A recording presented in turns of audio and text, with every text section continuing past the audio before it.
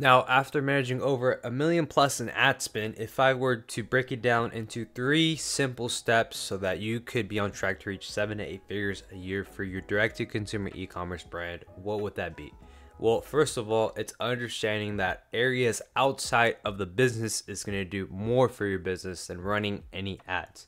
Ads is only an amplifier. It only amplifies what your current metrics for your business are. If you really want to scale ad spend and have really cheap CPMs as you spend 10K a day, 15K a day, 20K a day with a strong organic presence, I'm talking if you have 1 million plus followers on Instagram, you're posting consistently, your engagement is there, you have the luxury of hitting $5, $8 CPMs. How do I know this? We do this for an apparel brand right now. We're spending north of 3 to 4K a day in ad spend. We're not even in season, and still the CPM is really, really cheap because the brand does a really good job of building engagement organically. So a lot of areas outside of the business is actually going to help your ad spend. It's going to help you increase more ad dollars. So for example, this is creating a no-brainer offer stacking with bundles on the front end so you're profitable, building a community which can be hosted on Facebook groups, could be hosted on school, doesn't matter. You want a community with your customers to engage with each other. Now, the fourth thing, or the fourth variable in this scenario, is having the creative flywheel system intact. Now, ad spend is a direct correlation to how many concepts, how many creatives are you testing. The less frequent you have creatives dropping, the less you can test, the less ad spend you're looking to spend. Now, of course, in certain scenarios, depending on quarters and what time of year, whether we're in season or not in season, it really depends on, okay, do we need a push to get this inventory out?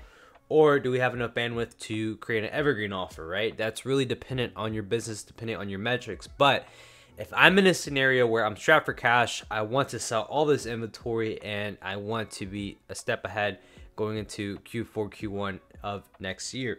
Now, this is where the beauty of this game of ad spend is, right? You can tack on an up to 30% off, up to 40% off of all of your old inventory.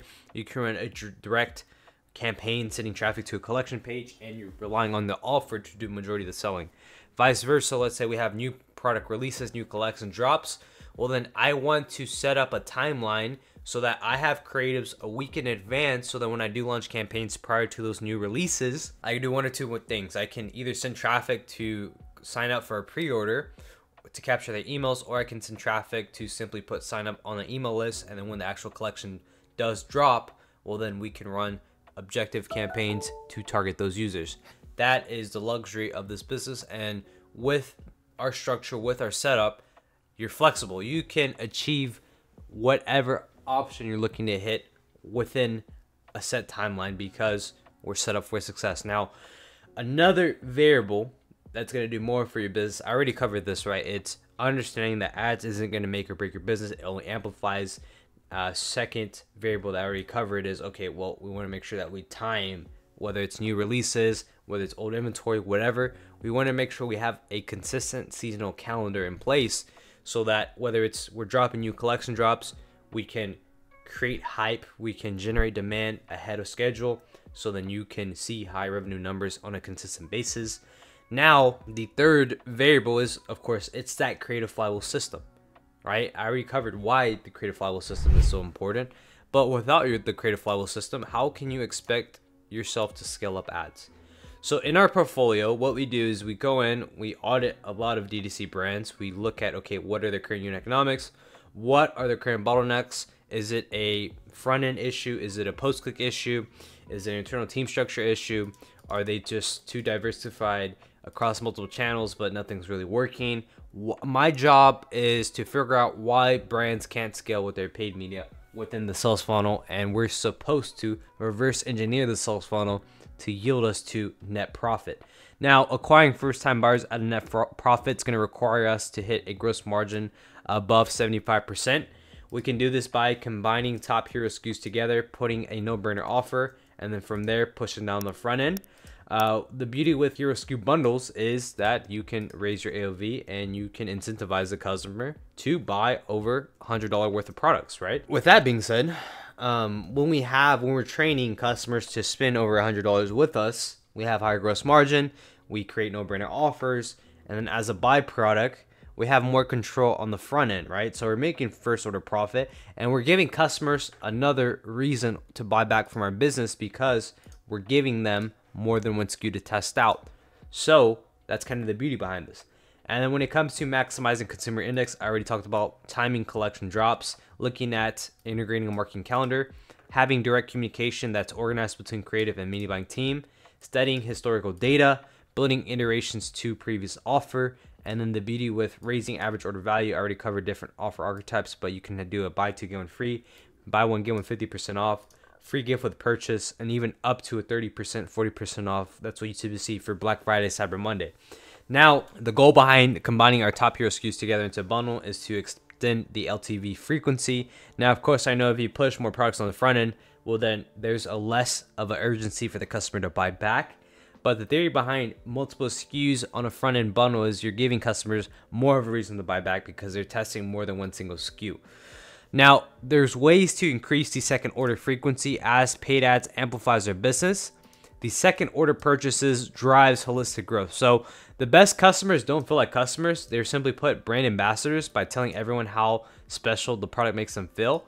And then as a byproduct, we can capture that inside a community and build that on a platform like Meta, inside Facebook groups, Discord, school, etc. But the goal is, if we want to extend our LTV, we need a consistent direct community that's going to yield us content from our existing customers where we can have unlimited rights to testimonials, social proof, direct UGC.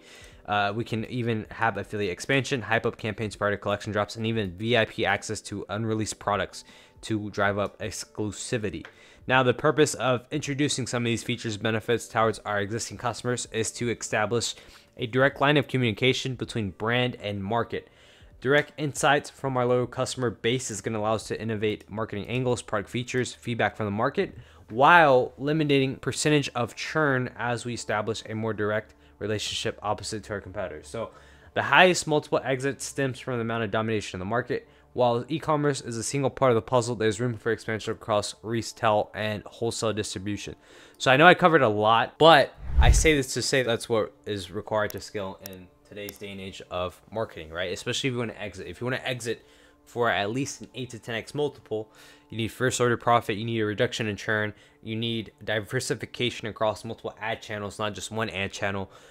You need to ultimately build a house instead of just relying on outsourcing. And then as a byproduct, it's going to help you expand across retail, across wholesale for that higher multiple exit.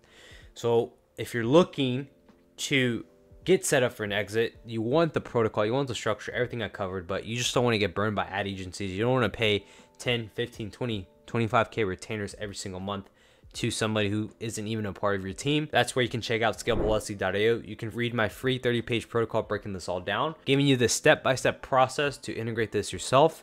And of course, if you want to skip the phase of you wasting time, you wasting money, you can book a call, speak directly with me, and I can help you integrate this within 90 days or less. So with that being said, guys, I hope you enjoyed this video. If you have any questions, drop them down below, and I'll see you in the next one.